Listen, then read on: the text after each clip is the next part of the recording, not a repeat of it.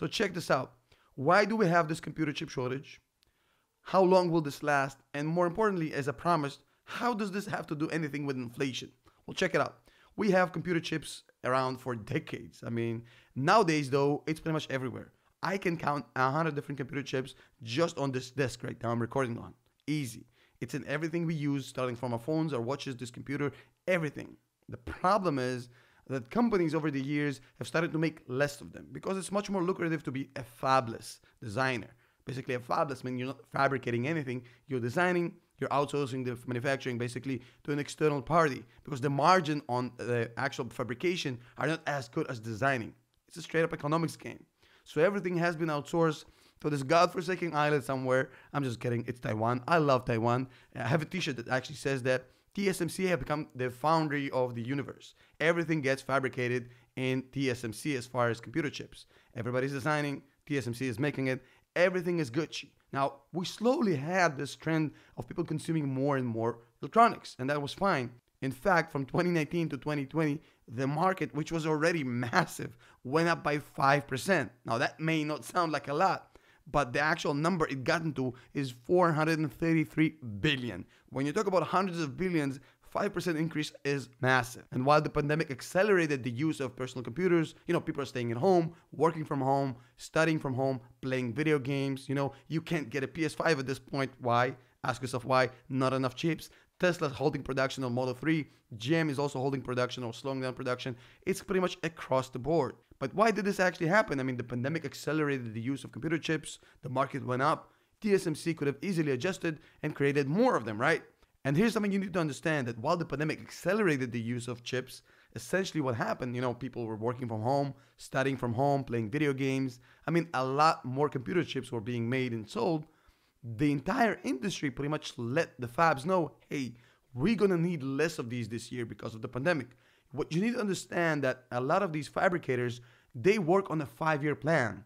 It's a lot of capacity. They have to manage it. So they need to know in advance exactly how much chips they're going to need to be making every single year. They can't just turn the knob and make more or less of it. It's very complicated.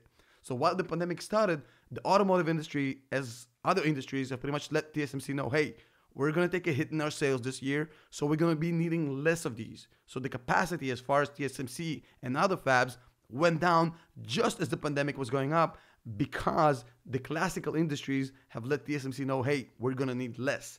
That's how we got into the situation where the consumption went up parabolically and the production went down because of the classical industries did let them know, hey, we're going to need less. And TSMC could not actually evaluate or anticipate how much the pandemic effects will be long-term on the way we behave, work, enjoy our life. Nobody really know how long the pandemic will last and how much of an impact it will have on our lives beyond the pandemic itself. I've been preaching this for months.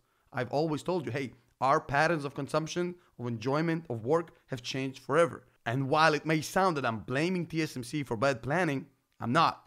I'm not blaming TSMC at all. And this isn't some political bullshit I'm just saying not to get sued. I think they literally have zero liability in this. This is one of those crazy situations where the blame actually lies on the footsteps of the client. This is the first time the client is not right. The clients here are at fault. The automotive industry, as well as other industries, have completely misevaluated how much chips they'll need this year. Fuck the actual production, fuck the actual capacity, and now are asking for more. I'm not saying Tesla did it or Ford did it or GM did it. I'm talking about the entire automotive industry. By saying, hey, we're going to need less this year, they've completely skewed the capacity of TSMC.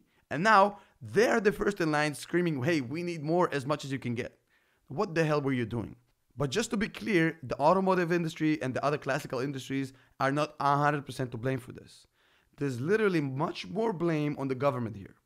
While you can actually blame these companies that went fabless, think about it this way. If you were the CEO of a company that makes chips and you can see the numbers right in front of you, and it's clearly saying, well, if you just design, the margin on the design is insane, the margins on the actual production are trash, what would you do? You'd pretty much just say, hey, let's outsource this shit to some godforsaken island and let's just focus on design because the margin, the money's there. Every good CEO would make the same decision. That's why I don't really blame the fabless companies. I blame the government. At this point, the governments should have stepped in Europe, in the US, and say, well, the economics are not allowing this to be made in the US and in Europe. But what happens if something happens in China or Taiwan? We're gonna get fucked. So let's make sure that we have some sort of capacity in Europe, in the US, so if anything happens, we have enough chips to actually keep going. And you can do it by 100 different ways, such as subsidies, such as tax incentives, a lot of different things, grants. There's a lot of things the governments could have done to actually prevent this from happening. But of course, nobody thinks about this strategically. They're all busy with their political campaigns. Of course, now the governments are all about it, but it's way too late. And it is a smokescreen to make you not think about the fact that they should have done this 6 months ago, a year ago, 2 years ago, 5 years ago. But how in the world does this have anything to do with inflation, Tom? You promised to us. Well, here's a very simple explanation. I've been preaching this for months. When you have more money in the system, there's more demand for commodities. Prices go up. Inflation, hello. Now, this is exactly what's going on right now because everybody's buying electronics like crazy. Cars, microphones, cameras, computers, everything. PS5, you can't get any. I mean, right? PS5, you can't get a PS5. Look at the price on PS5 online, secondhand. It's literally double than what the retail price is. But it's just one example. When you have this chip shortage, the reason that you have it is because people are buying more commodities. There's more money, more competition for commodities. What do you think will happen when you have this crazy demand for chips? And I'm not talking about the ones I like to eat late at night when nobody sees, when I'm just, blaming myself, chips. I'm talking about the computer chips, right? What do you think will happen? Well, TSMC will have to put more money into infrastructure to increase their capacity. Then, of course, it's going to make things more expensive. Then, of course, the stuff that you buy will be more expensive. But even without that, what do you think will happen to the price of chips when you know that the manufacturers are actually aware that the demand in the market is much stronger than the supply? I mean, the demand is so crazy, there's not enough product. Automatically, prices have to go up. A straight up 101 economics. When the prices of chips will go up because the demand is so insane, and it will, the prices of your goods, which is these computers, these cameras, these lights, will go up. It's just economics. It isn't in the price of the burger or the Big Mac or whatever shit you're buying on the street. This shit doesn't happen in a day. The price of a Big Mac doesn't just double overnight. It happens slowly. It's like cooking a crab in the cold water and they don't even know they're getting cooked. That is exactly what's going on with us. And that is exactly what I was preaching for months. Inflation don't just happen overnight.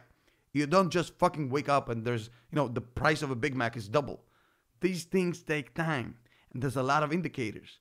That just creeps up on you like we're seeing right now. You'll slowly see that this thing, the chip shortage, will cause the commodities price to go up. There's a chip in literally every single commodity you can think of.